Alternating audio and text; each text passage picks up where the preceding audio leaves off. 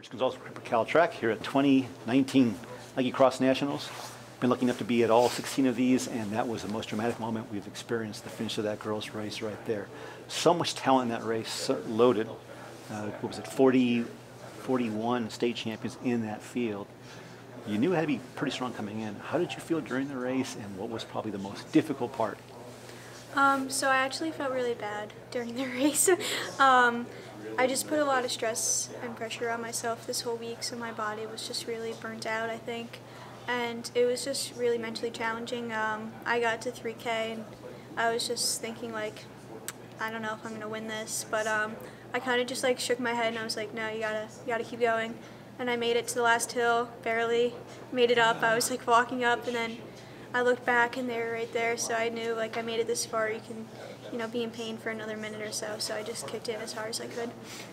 When you got off that second last climb, the double terrace at the finish, you looked like you were definitely laboring and struggling up that portion, and then we were stunned when you looked so strong after that coming out. Did you surprise yourself? Did you think you had that much left? I don't know. I was just giving it my all, and I knew if I gave it my all and still lost, then I wouldn't have been upset. So I just wanted to give it everything I had. You mentioned how it was a tough week for you in terms of all the pressure. Did you get much sleep last night? Did you feel pretty good, or was it pretty rough? Yeah, the last 2 nights I haven't been sleeping too well, just because the time change and everything. Right. I'm still in New York time, so it's a 3-hour difference. So going to bed, at 9 o'clock here is like midnight at home. I've been waking up at like 5 a.m. Yeah, the first night I woke up at 4:30 and I couldn't fall back to sleep, and I tried to nap during the day, but I was trying to do everything I could to get my body ready, but it's been difficult. So you mentioned the last few days how it was a bit difficult for you. Obviously it was a loaded field as well. How sweet does this one feel given what you had to overcome?